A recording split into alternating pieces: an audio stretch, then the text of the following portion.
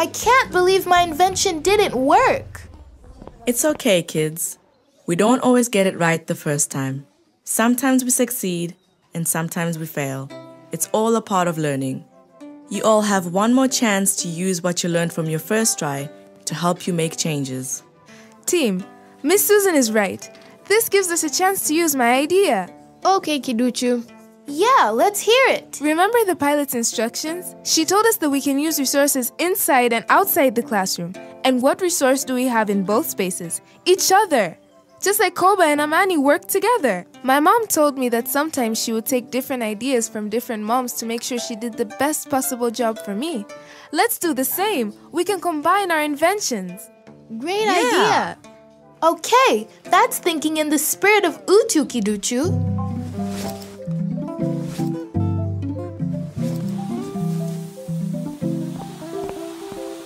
Nice teamwork, kids. Thank you, ma'am. There we go. Our project is all ready. All right. It's time for round 2 now. Let's see how it goes. Come on, come on. Please work. Come on, Gravity. Right. Gravity.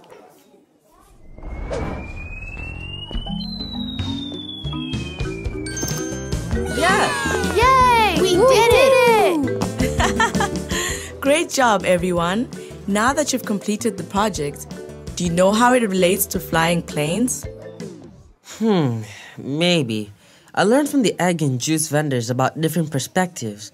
Maybe as a pilot, you have to see things from all angles? Yeah, and I got this idea from something my mom did with parenting. Not even from science. So maybe this project shows us that you learn skills related to flying even when you least expect it.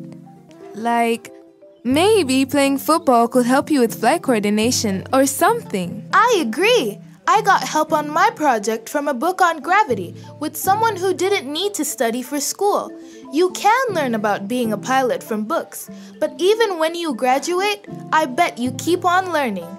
Maybe you even just learn things about clouds and stars and planes for fun, not just to fly. And I just had an idea for a song. Something I thought was unrelated to this project or being a pilot. All because of gravity.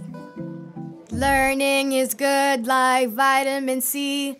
You've got to defy forces that keep you down like gravity. Yes, exactly. Flying a plane is only one part of my job, and my job is also only one part of my life. There's so many skills that matter as a pilot.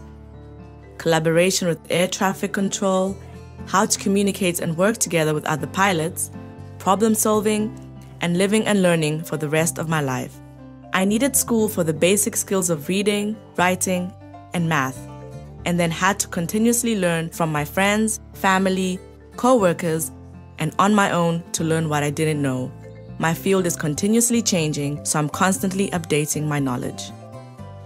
Aha! Susan and you all bring up so many good points.